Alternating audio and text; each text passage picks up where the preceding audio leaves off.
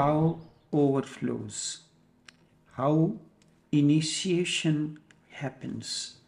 For initiation, the disciple need to be ready and open, just like a loving woman, totally inviting and receptive, indeed ready in a deep let go. Only then can the master enter and work deep within. Without the inner work, transformation does not happen. In initiation, you have to lose all kinds of defense. This armor of defense has to be thrown away. You become vulnerable, and then the master can enter you. The process of awakening. For example, it is just like a deep love act. You can rape a woman, but you cannot rape a disciple. You can rape a woman because it is a bodily act. And the body can be raped and entered without any consent. Without the will of the person, it can happen. It is a forced thing. The body is material and things can be forced onto it. Something just like this happens in initiation. The master enters your spirit, not your body, unless you are ready and receiving. The entrance is not possible. A disciple cannot be raped because it is not a bodily question. It is a question of spirit, and you cannot force entry into the spirit. No violence is possible with it. So when the disciple is ready and open, just like a loving woman, inviting and receptive, ready in a deep let go, only then can the master enter and work. And centuries of work then can be done in moments. Miracles happen. You may not be able to do things in many lives which can be done or happens in a moment. In a single moment, something happens that you have been aspiring for lives and lives. But then you have to be vulnerable and totally trusting. You do not know what is going to happen and what the master will do inside you. This will require ultimate trust. A woman is afraid because the sexual act is a journey into the unknown for her. Unless she loves the man, unless she is ready to suffer, to carry the burden of a child, to carry the child for 9 months and then make a life commitment to it, unless she is deeply in love, she will not allow the man to enter the body, because it is not simply her body, it is her whole life. When she is in deep love, then she is ready to suffer, to sacrifice.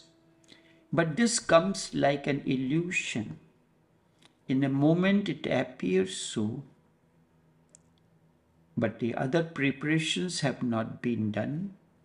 So this begins to shatter. And to sacrifice and suffer in deep love is blissful. But this does not last for long. But the problem with the disciple is much, much deeper. It is not a question only of physical birth of a new child.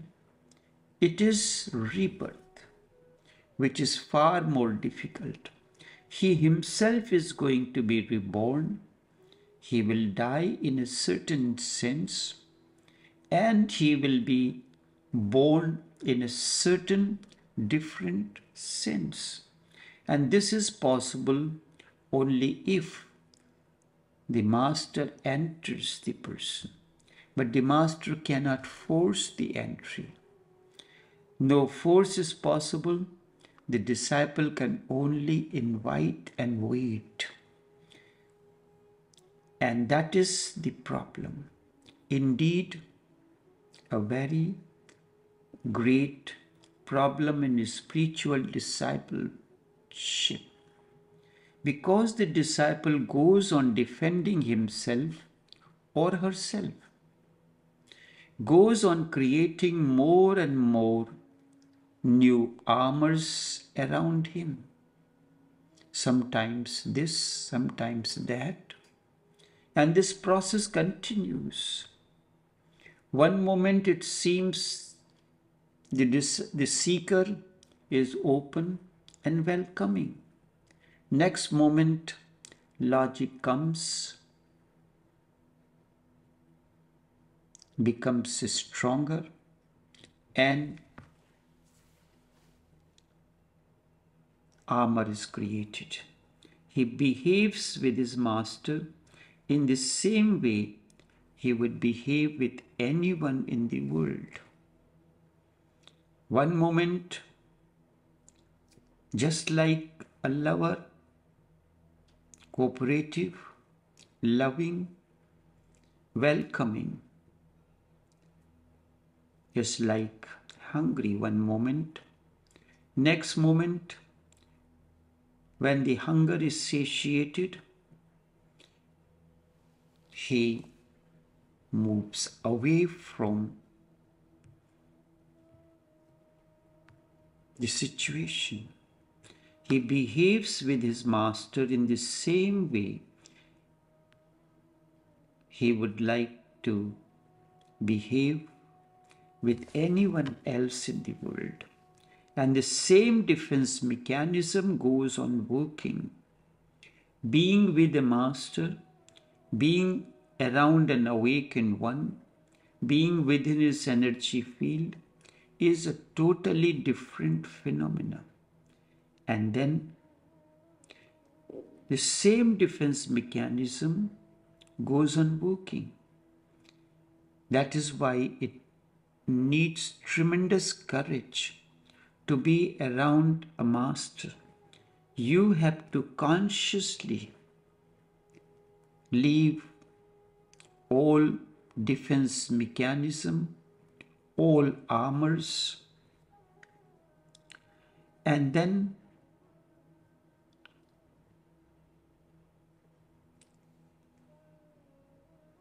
the time comes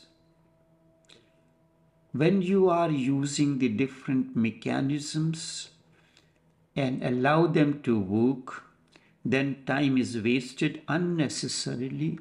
And not only time, energy is also wasted. And the moment is delayed, which can happen right now, this very moment. Time is wasted unnecessarily. But this is natural. And sometimes, even with great masters, disciples have missed the opportunity. Once the disciple is ready, things happen miraculously. Anand, one of the great disciples of Buddha and the dearest one, could not attain awakening while Buddha was alive. Buddha was with Anand for 40 years and still Anand could not attain. But many who came after Anand attained, became enlightened, and then it became a problem. And Anand was one of the nearest and closest one. He was moving with Buddha for 40 years continuously. He was like a shadow to Buddha. As much as he knew about Buddha, even Buddha might not have known, but he could not attain. He remained the same, and a very ordinary thing was the only barrier. He was Buddha's cousin, elder to him. This created the ego. And before he entered the commune, he asked Buddha 3 promises. And that became the barrier in the path of Anand to awaken. The first was that you will not ask me to go to spread your message. Second, I will stay in the same room where you will stay.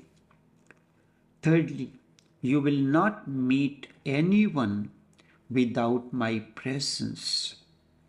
I can ask you these questions, these promises, as I am your elder brother. But once I become your disciple, I have to follow whatever you say. And this became the barrier. Buddha died. A great council met to write down whatsoever Buddha had said. It had to be written then. Soon those who lived with Buddha would also be no more. Everything had to be recorded, but the council would not allow Anand, and only he knew the greater experiences. Other monks went out to spread the message, but Anand was the one who heard every single word Buddha spoke. The statements of Buddha, his life, his biography, this was all known to Anand, and no one knew so much. But the council decided that Anand could not be allowed because he was still not enlightened. He could not record Buddha's sayings because an ignorant man cannot be believed. He would not deceive, but with an ignorant man, nothing is reliable. He may think that something happened, but he may relate it authentically as far as he knows, but he is a man who is not yet awakened. Whatsoever he has seen and heard in sleep could not be believed. So only those who would record who had become awakened, they decided. Anand was crying as he had to stay just outside the council door. The door was closed, and he remained just by the door for 24 hours, crying and screaming. But they could not allow him. For these 24 hours, he was crying alone, and then suddenly he became aware what had been the barrier, why he had not been able to attain while Buddha was alive. What had been the barrier that did not allow him to become enlightened? Introspect until I come back. Enough for now.